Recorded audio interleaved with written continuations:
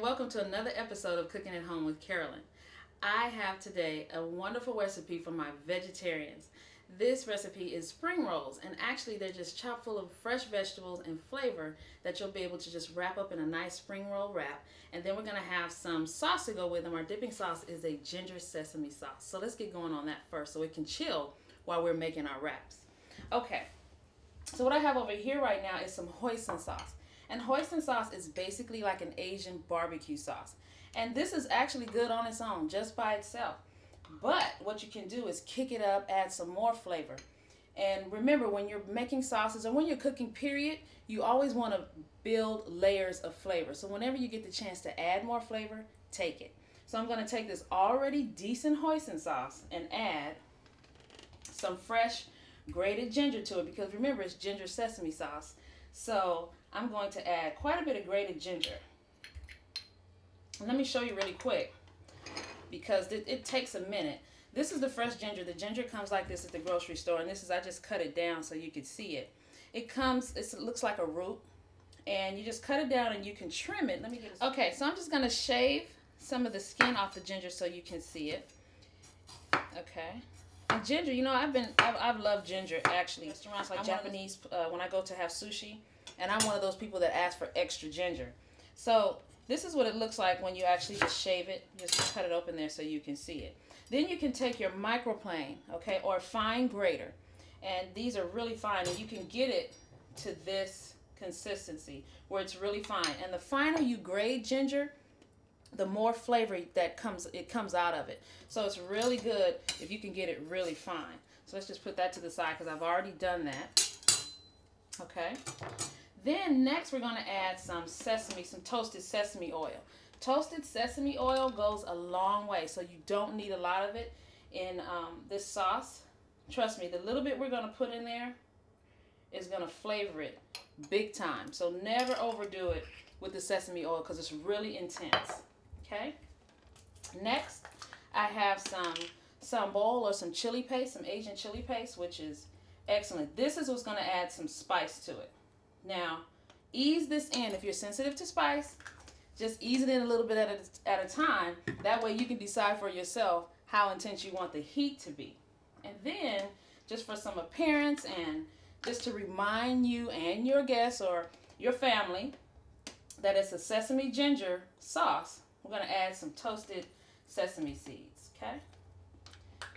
All right.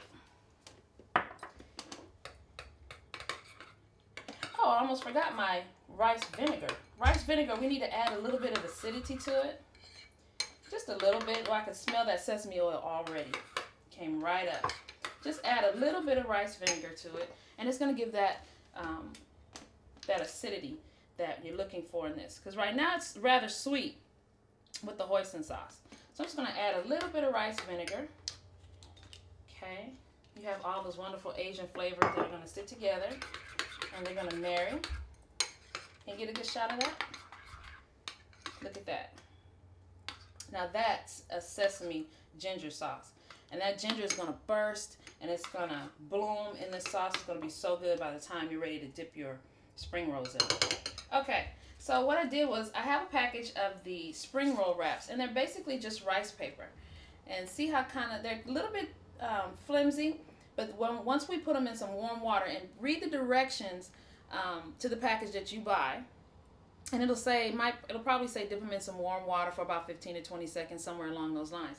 But just remember, when you're dipping them, you don't want to take them too far, because then they'll tear a little bit more easier, and you don't want that. You want them to be able to be rolled easily. Okay, now to this, let me take my lid off my Tupperware. Y'all know how I love my Tupperware.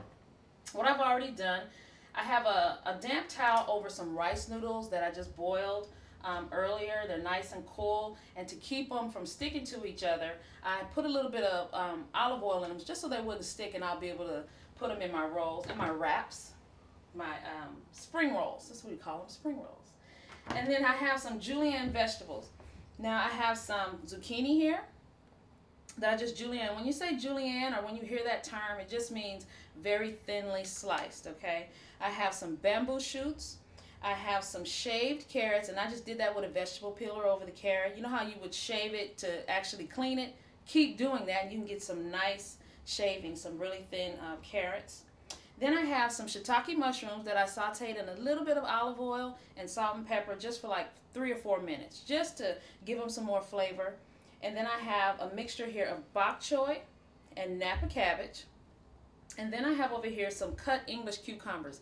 And I use English cucumbers because they have very few seeds and they won't have as much water and mess up your spring rolls. And then of course over here I have some bean sprouts for those of you who like those. Okay? So let's take our first spring roll wrap. And I'm going to dip it over here. Let me show you. I'm going to dip it in this warm water that I have. Okay? And you'll see already it's starting to give a little bit. And actually you could just let it soak in here for a minute and then pull it out. Just a few seconds. Don't walk away. This is not something we can walk away from. You have to stay here with this particular item. Okay? See, it's starting to just dip it a little bit more. And then I'm going to have to flatten it out on a flat surface so we can roll. This one is ready. Alright. Lay it flat. But one thing about this, when I was doing this before, make sure you use it on a colored surface so you can find it. Don't do these on a white plate because once you wet them, you can't see them. Alright, so my first one, I also have some mint here, and mint just adds a lot of flavor when you have fresh vegetables here. So I'm going to just lay it on the back of the paper, okay, towards the back. And you'll see how we roll it. I'm going to have a little bit of rice noodles right across here. Let's add some carrot, okay. Little shiitake mushroom. And if you don't like the mushrooms, by all means, leave them out. Use some of your other favorite vegetables in here. Now for my meat eaters, my carnivores, you can totally add some shrimp. Just boil some shrimp really quickly, and then you can add that right on top of here and roll them right up. Okay. Remember, you kind of have to work kind of fast with these because they will tend to dry out, like this one is trying to do on me, but I'm going to win this battle. So I'm just going to fold over each side, bring them together, and then I'm just going to wrap them. Roll it up, push it under. There we go. And that is your spring roll. It's like having a salad all in a nice pocket.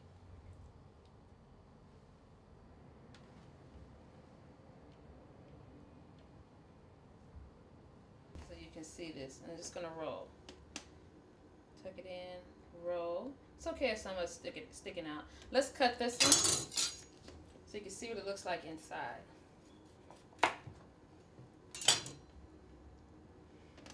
How's about that? Got my shiitake mushrooms. I got some zucchini, some cucumbers. The carrots are right there. There is my rice noodles. Man, let me get this dipping sauce so I can taste this. Let's put the sauce, our ginger sesame sauce, right in the middle of our dish here. And this is good if you're just for dinner for yourself, or if you're gonna have people coming over. Super Bowl is coming up. This is great if you know you're gonna have some vegetarians coming over. They'll appreciate that you went through this little bit of work. It's not that much work. And I rolled over here one for the chef. Just taste it. It smells so good.